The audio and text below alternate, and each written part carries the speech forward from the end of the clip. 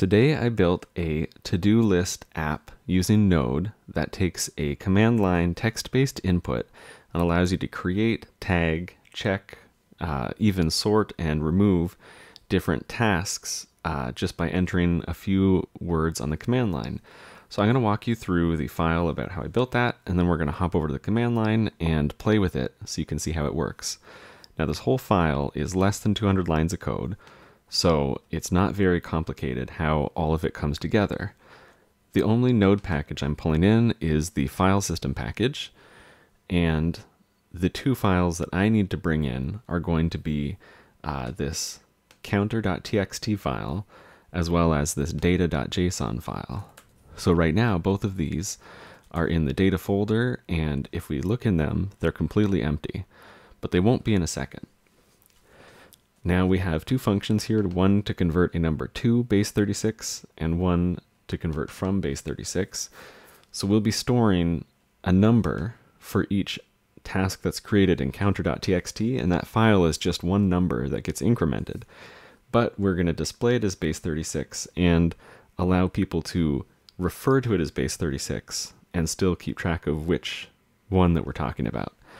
So the two main functions here that are used by the other built-in functions are the save and the load function.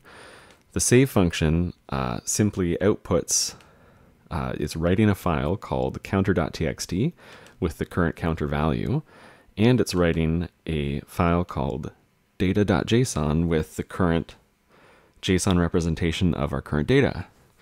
And loading is very similar to that. We've already pulled in the counter here, so we don't need to load it. But anytime we decide to load from that JSON file, we are taking, reading that file and parsing it as though it's JSON. And if there's no text in there, we just think it's an empty object. So right now, it's going to view that as an empty object. The help function will tell us all of the built-in functions that we are able to use. So let's hop to those. We have some keywords that we're going to use with multiple functions. So sometimes saying the word all will be something special, or saying tagged, or checked, or unchecked. And so by putting these in an array, we can test for them and use them inside of the functions that we're about to define. So the majority of the remainder of the file is just these built-in functions, and at the very end is the logic that allows us to take the command line input and split it into different functions that will run. So I'll get to that at the end, but we're going to look at these functions for now. So in here we have a function that will list all of the tasks, or we could list the tagged ones, the checked ones, or unchecked ones. There's a big switch statement for the keywords. Otherwise it will try to do it based on the tag including the term, or it'll just display all of them. If we tag a task, we supply its ID and a tag, and it will either remove the tag if it already exists or add it if it doesn't exist.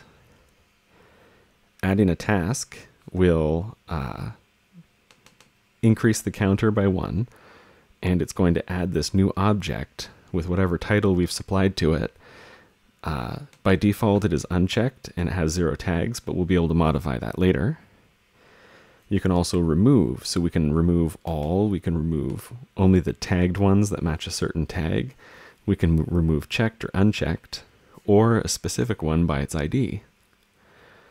For checking, it works the same way. We give it an ID, and if that is unchecked, it checks it.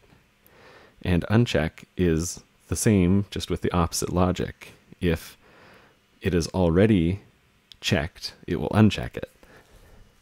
Rename allows us to give a new title to an existing task based on its ID, and that's it. So when we run this from the command line, we're going to give it the name of one of these built-in functions, and then we're going to supply the argument to that function as well. So we can use it as a space-separated string of words, limiting ourselves just to the names of the functions that work here. So to explain this little bit of logic here, if we run this file with extra arguments, it will split those into words. If the first word is something that is a function that it knows, it will run that function with the rest of the words as arguments. Otherwise, it displays help. Or if there's nothing specified, it will display help. Now, the final piece on how this comes together as a command line app is this function in my shell config file. So I've defined a function called tasq, and no matter where I am, it will move into the correct directory. It will run Node with that file that we just looked at, and the rest of what I supply to it. So here we are. If I run tasq, we should see the help. The available functions are list, tag, add, remove, check, uncheck, and rename. So let's add a first task. Now if we do this and list it, we see that with an ID of 0, we have an unchecked task named first task. Let's add a second one. So now if we list our tasks, we see that there are 2 here.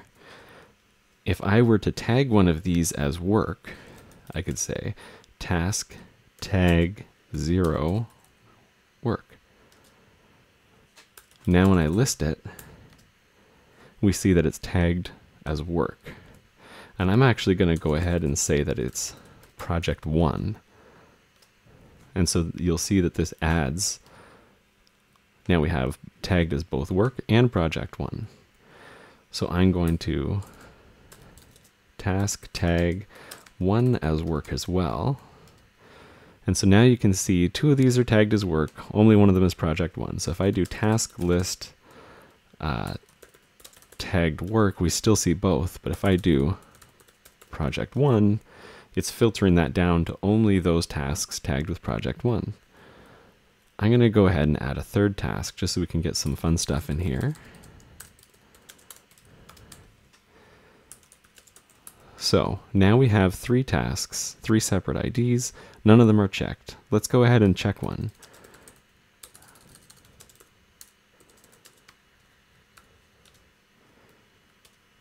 So now we've checked the first task.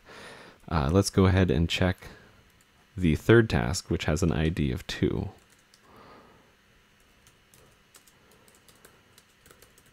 So now if I use that special keyword checked, I can also filter and say only list the checked ones, or I can say only list the unchecked ones. And so this is another way that I can work with it. Now let's say that I think that the first task is not named well enough, or maybe I did something like task add. And now I've got, oh, this one doesn't have a title. I can say task rename 3 and then give it something else. So I'm going to rename that to fourth task. And now I can view that. So right now we have 2 that are checked and 2 that are unchecked. I'm going to go ahead and remove the checked ones. So now our list only contains the unchecked ones. And I can go ahead and remove these unchecked ones the same way, meaning that my task list is back to empty. So let's create some new items and then check out the counter.txt file and the data.json file to see how the data is actually being stored as we're manipulating it in between runs. So if I say task add task 1, 2, 3, we're going to say task list task tag 4 work, and list that again, and then let's check number 5. So back in our files, counter is at 7 right now because we've created 7 different tasks so far, so that's always bumped up by 1. And the data that we have here is JSON that has for number 4, the entry is task 1, tag work, status false. For 5, it's task 2, and this one is checked. And then this one here is task 3. So at any point you could back this up, or you could, if you had a file that was generated here, you could replace it on another instance and it would just load in thinking that that was the data.